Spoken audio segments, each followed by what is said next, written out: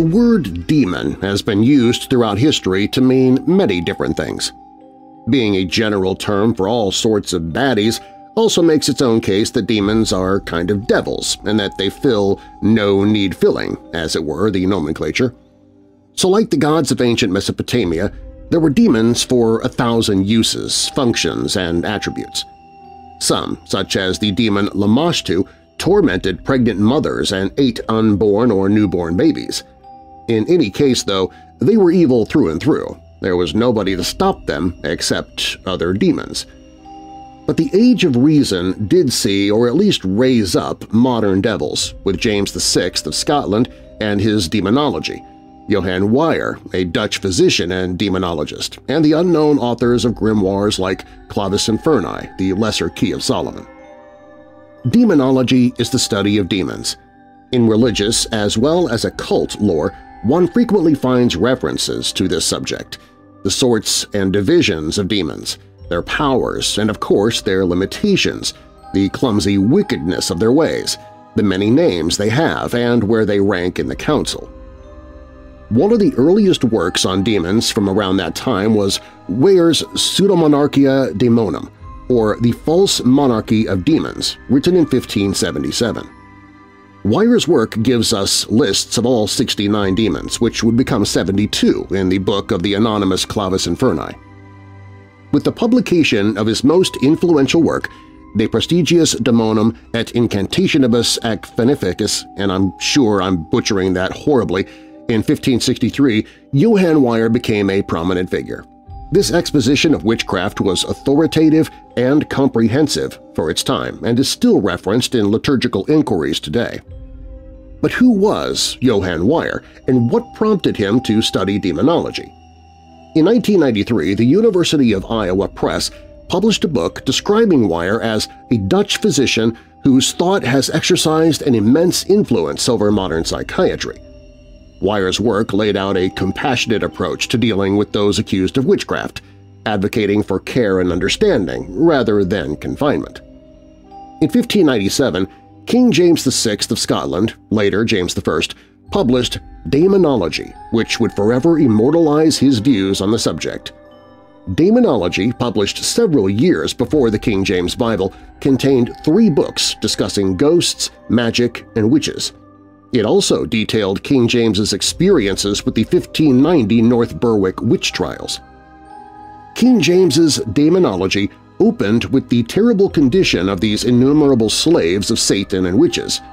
It provided a magnum opus of sorts to reassure those of little hope or injudicious disposition that Satan's molestations truly take place and that the instruments involved merit the most severe punishment. Demonology's publication in England had profound effects on those under King James's sway, including his newly annexed lands across the sea in Ireland.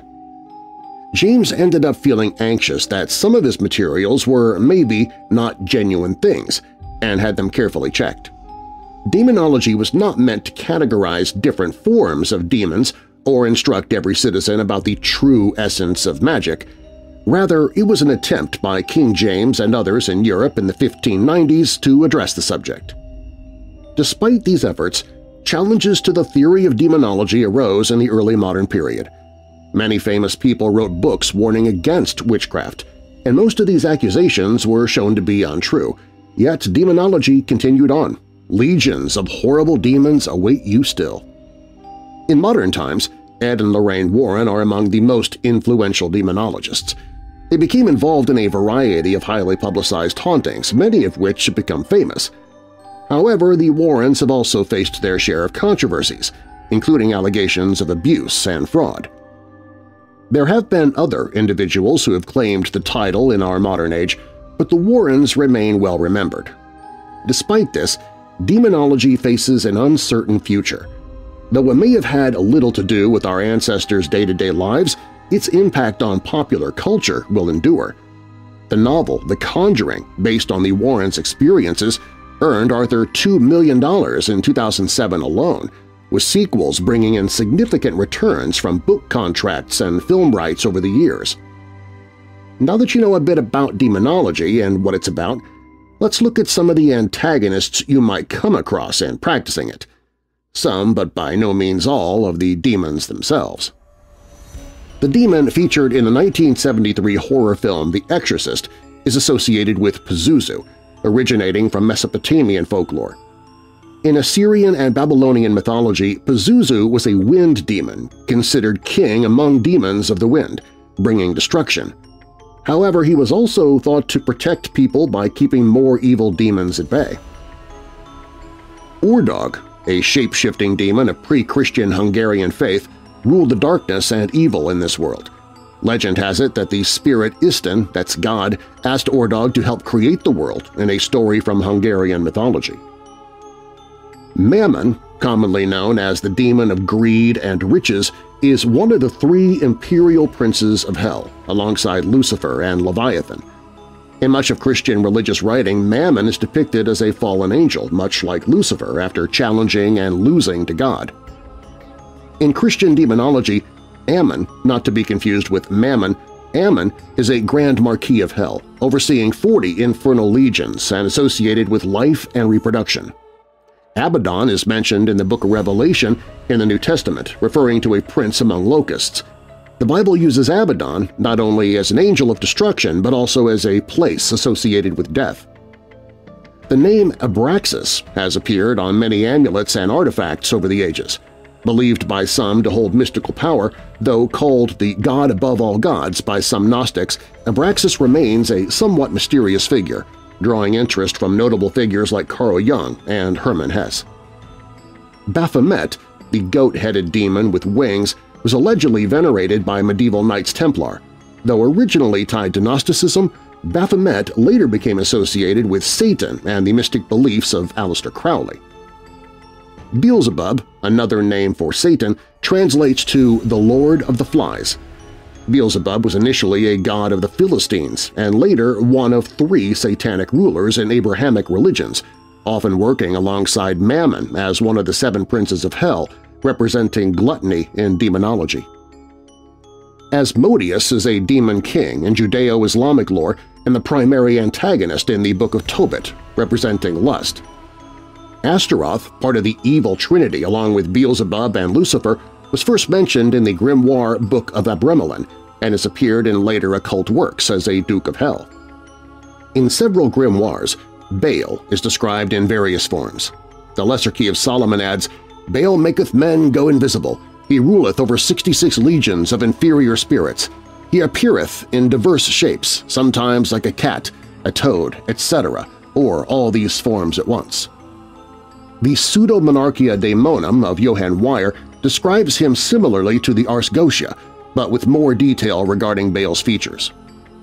The Lesser Key of Solomon and Pseudo-Monarchia Daemonum mentions Bifrons as one of the demons, described as an earl who initially appears as a monster but becomes more human over time. Bifrons is known for his art of moving the dead from one sepulchre to another and teaching astronomy and geometry. He commands his own legion of demons, with accounts suggesting between 6 and 60. The Chort is a demon from Slavic folk tales, allegedly the son of the god Chernobog and the goddess Mara. In folk Christianity, Chorts were seen as a step up from lesser satanic minions, often portrayed as tricksters who tempt people into selling their souls for wealth or power. Diva Sepid, or White Demon, is a character in Persian folklore, particularly in the story Shahnameh. A demon who unleashes natural disasters on King Kavas's army. He's ultimately defeated by Rostam, who uses the demon's blood to cure the king and warriors of blindness.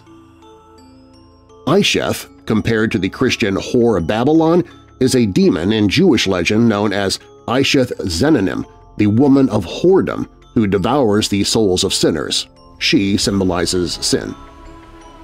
Leviathan is a large, malevolent sea serpent appearing in many books of the Hebrew Bible, representing chaos and later viewed by Christian theologians as the embodiment of the deadly sin of envy. Furcus, a powerful knight of hell, commands 20 legions of demons. First mentioned by Johannes Weyer in 1583, Furcus is depicted as an old man with a long beard riding a pale horse, knowledgeable in various forms of magic and science. Gop, discussed in grimoires like the Lesser Key of Solomon, commands 25 legions of spirits. He's shown in human form, inspiring love and assisting men in finding relationships, though sometimes rendering women sterile. Malthus, mentioned in both Pseudomonarchia Daemonum and the Lesser Key of Solomon, is Hell's president, commanding 40 legions of spirits. He is the second most powerful demon in Hell after Satan, with a particular fondness for ravens. Marcosius, a Marquis of Hell, is represented as a wolf with griffin wings and a serpent tail. According to the Lesser Key, Marcosius was once an angelic being of the dominions before his fall. In medieval European folklore, an incubus is a male demon that seeks sexual intercourse with sleeping women, while its female counterpart, the succubus, seeks men. Children born of such unions were often believed to be destined for evil. Oribus, a prince of hell commanding 20 legions, is said to tell the future and answer any question about the past. He is the patron of horses. Onai, creatures from Japanese myths, are large horned beings with fangs and superhuman strength. They're often depicted as ogre-like creatures, committing acts of mass murder and cannibalism, though some can be reformed into Buddhists. Renove, a Marquis and Great Earl of Hell, commands 20 legions. Described as a monster, he carries a staff and is known as a harvester of souls, arriving to collect the souls of humans and animals at death. Lilith, from Jewish mythology, was allegedly the first wife of Adam before Eve.